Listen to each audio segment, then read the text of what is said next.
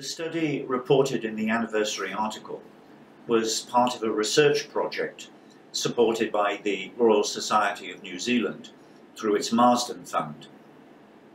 This is a fund that aims to support the exploration of new ideas that foster creativity and innovation and that are unlikely to be funded through other sources. I am very grateful to the Royal Society for its support, because I do not think I would have got financial support anywhere else. The project was called The Role of Explicit Knowledge in Second Language Proficiency and Acquisition, and was carried out at the University of Auckland by a team of people: Kathy Elder, Sean Lowen, Rosemary Earlham and Jennifer Philp, as well as some research assistants. Apart from the article bearing my name, the project led to a number of other publications, including a book called Implicit and Explicit Knowledge in Second Language Learning, Testing and Teaching, which was published by Multilingual Matters in 2009.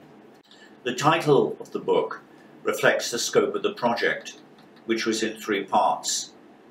The aim of the first part was to develop a set of tests that would provide relatively separate measures of implicit and explicit knowledge of second language grammar.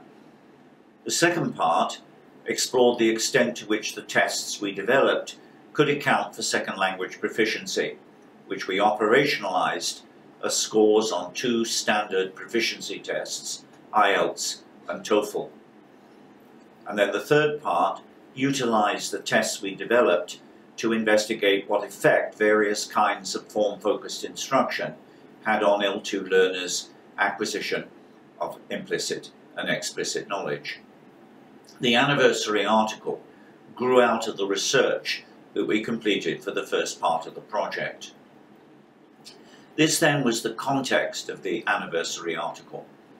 But what was the research context that led to the Marsden project? For several years I had been interested in the distinction between implicit and explicit knowledge, influenced in particular by the work of Arthur Reber and Rod Ellis, and also the claim that these 2 types of knowledge are distinct, although potentially interconnected, and that they involve different kinds of language processing and language use. I also had a long-term interest in form-focused instruction and its effect on second language acquisition. Putting these 2 areas of interest together, I wanted to be able to conduct research that would shed light on what kind of knowledge form-focused instruction has an effect on. Does it just result in the kind of knowledge that is only available for controlled processing, that is, explicit knowledge? If so, arguably, the role of form-focused instruction is a very limited one, as it does not contribute to the development of true communicative ability, as Krashen has long claimed. Or did it result in the kind of knowledge needed to engage easily and fluidly in everyday activity, that is, implicit knowledge? If so, form-focused instruction has an important role to play in language teaching. These questions were, and in fact still are, central to my overriding interest in SLA as a field of research, namely that it should inform and can inform language teaching. In order to address these questions, it's necessary to use tests that are capable of providing distinct measures of implicit and explicit knowledge. The problem was that when I looked at the existing research investigating form-focused instruction, such tests did not exist. By and large, researchers were content to make claims about the efficacy of form-focused instruction based on the results of tests that allowed for controlled language processing, and thus very likely only tapped learners' explicit knowledge. There was, of course, a reason for this. It's much easier to devise tests that measure specific grammatical features by means of grammaticality judgments, multiple choice, and constrained production, namely tests that are likely to tap into explicit knowledge. But if the claims that some SLA researchers wish to make about the value of form-focused instruction were to have any merit, it seemed to me that it was necessary to show that it benefited implicit knowledge. To achieve this, tests of implicit knowledge were needed. I was also motivated by another concern. In the 1980s and 1990s, strong claims had been made about the importance of implicit knowledge and the relative unimportance of explicit knowledge in language proficiency. I questioned this. While I agreed that implicit knowledge was primary, I saw explicit knowledge as also important for certain types of language use. For example, monitoring output in writing. Thus, I saw language proficiency as a composite of implicit and explicit knowledge. But to investigate this, tests that could distinguish these two types of knowledge were needed. Thus, in part one of the Marsden project, we set about designing tests, which on theoretical grounds we believe would provide relatively separate measures of implicit and explicit knowledge. We identified a set of 17 grammatical structures and administered a battery of tests to sample both native speakers and L2 learners' knowledge of English. We used factor analysis to examine whether our predictions about what the tests were measuring could be confirmed. By and large, they were.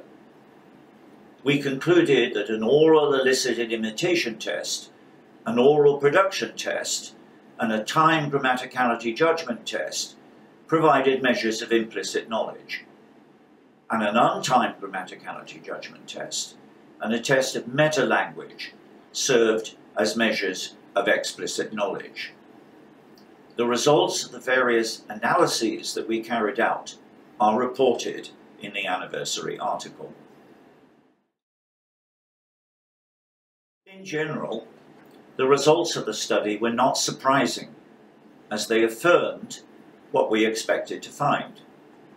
However, we certainly learned a lot from conducting the study. For example, the exploratory factor analyses we used were challenged in an article published a year or so later in Studies in Second Language Acquisition. In this article, Isimunger pointed out that we should have used confirmatory, not exploratory factor analysis. He was right, and in Ellis and Lowen, in an article published in 2007, we reran the analysis using confirmatory factor analysis, with essentially the same results. We were also able to test and dismiss another possible distinction built into the tests, namely that what they really distinguished was production versus decision-making. In other words, thanks to Isimunger's challenge, we were able to strengthen our claim that the test did indeed distinguish implicit and explicit knowledge and not production versus decision-making. But while there was no major surprise, there were a number of serendipitous findings of our study that were interesting.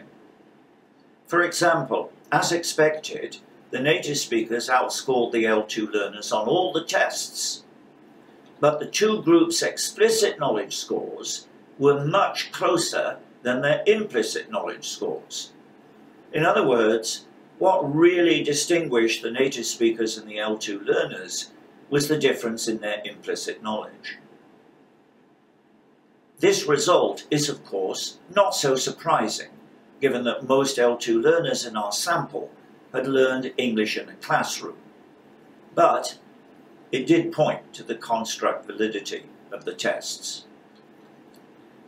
Another interesting finding was that the grammatical and ungrammatical sentences in the grammaticality judgment tests were functioning differently.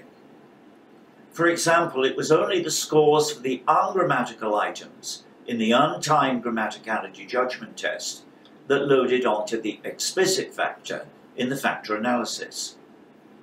Again, this is perhaps not so surprising, as arguably it is easier to bring explicit, rule-based knowledge to bear in order to identify what is ungrammatical, more so than what is grammatical. There were some minor surprises.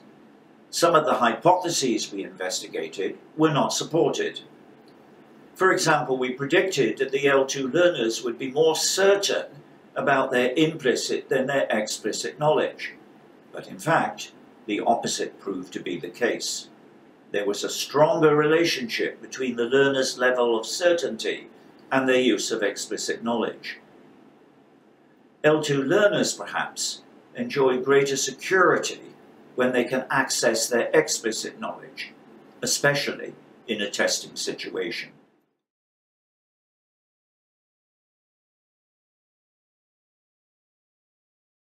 I don't think we thought much about whether our research would influence the field, although I suppose we hoped it would.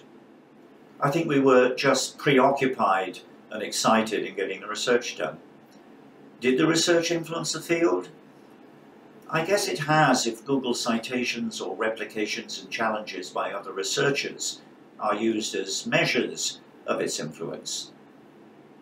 It's been pleasing to see a number of replications of the research, and even more pleasing to see that they reported very similar findings. Melissa Bowles' study, also published in Studies in Second Language Acquisition, was especially interesting, as she investigated the same battery of tests, but for L2 Spanish, and also included two very different samples of learners, classroom and heritage learners. Her predictions about differences in the profiles of these two groups, profiles of implicit and explicit knowledge, were borne out. The classroom learners were strong in explicit knowledge, and the heritage learners in implicit. Perhaps, though, it is the challenges to my article that I found especially rewarding, as they reflect an ongoing concern with the development of valid tests of implicit knowledge. It was precisely this concern that was the primary motivation for the Marsden project. De Keyser and his co-researchers have argued that the elicited imitation test does not measure implicit knowledge, but rather automated explicit knowledge. I'm happy to acknowledge that this might be the case. Perhaps other tests, such as the word monitoring task that tap into unconscious online processing, are needed to provide true measures of implicit knowledge.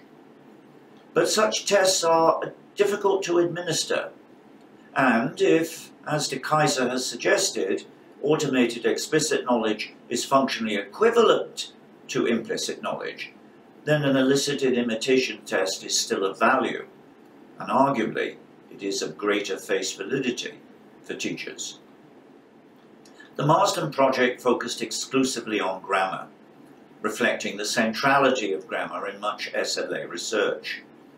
But the implicit-explicit distinction is applicable to other aspects of language, and I'm now embarking on another project funded by the Australian Research Council to investigate tests that measure implicit and explicit pragmatic knowledge. Current tests of pragmatic knowledge, such as discourse completion tasks, are very clearly biased towards explicit knowledge. I'm looking forward to this new challenge.